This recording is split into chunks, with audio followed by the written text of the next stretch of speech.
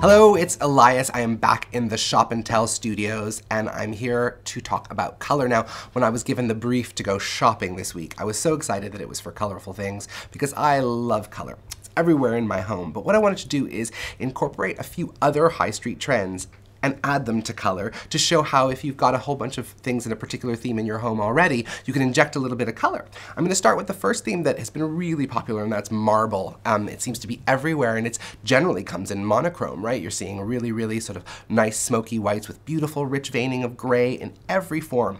Now, this is a way to inject a little bit of that marble feeling, or actually even painterly feeling, because this kind of gives that off as well, via a cushion. It's $19.50 from Marks and Spencer's, and it actually has a slight velvety feel, a really soft pile. It's 100% polyester, so it's going to be a little bit more durable. And again, from Marks and Spencer's, they've hit it bang on in terms of incorporating a really popular trend with some great use of color. All right, that's my first thing.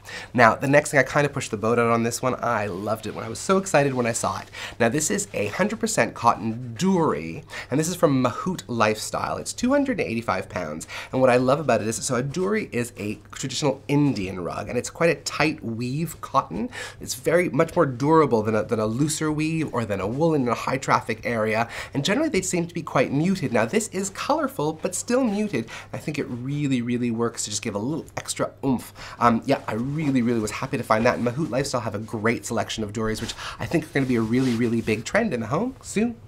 And my final thing, well, not everybody was as enamored of this as I was, but this is the blue iCat poof from Graham and Green. This is 150 pounds. Now, effectively, you're getting another piece of furniture for your home for 150 pounds, so I think it's worth it. This sits in the corner and looks beautiful when no one's around, and when guests come over and you need a little extra floor seating, this is there for you. I love the kind of iCat print. It's a little bit Navajo, but a great use of color. And let's face it, who doesn't love a giant poof?